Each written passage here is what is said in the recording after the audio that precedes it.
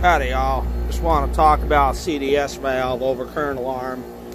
So a lot of people misunderstand these valves.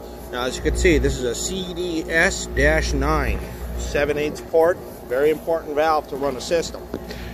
A lot of misconception about these valves. You ever get an overcurrent alarm, it is never a spliced wire, it is never the board. Now what you want to do is, you see all this tarnish here on this valve, you got to clean that up real good. So you want to remove the valve so you can get it really good. And then you want to pop her back in, problem solved. Now, this is a 2-man, 3-day job. So, I'm going to go ahead and take care of this, and then I'll show you the aftermath when we're done, alright? Maybe a little example video of sanding. Alright, I'll be back. Alright, just doing a little demonstration on how to sand her. You definitely want to go do back and forth. You really don't want to hit the tag. It's important to keep the tag. Okay, and you just want to sand the motor, because that's where the tarnish affects the motor, and you want to sand it like that and give it a nice crosshatch like that, kind of like holding a cylinder in an engine. Alright, so that's a pretty good example, and I'll get back to you when we're done.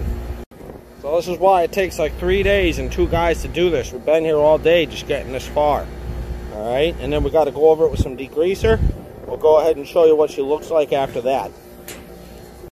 Alright, we got her all degreased and actually installed back in. And as you can see, look at that. That's a beautiful looking valve. Overcurrent alarm fixed. Perfect. Thanks for watching, guys. Subscribe to my YouTube video. If you have any questions, you can reach me at my number. Have a good one, guys. Stay safe. Hey guys, CDS Valve Man here again. Thanks for the love and the feedback, guys. A lot of you had a couple of questions about the valve and vacuuming processes. No need to vacuum that valve. That's self-vacuuming. What you do have to do is come over to the EPR board right here, and you want to pull the power plug and then wait for the red flashing lights to come on, as you can see right there, and then it'll turn yellow. You do that 3 times. Self-vacuuming valve, great valve. Talk to you later.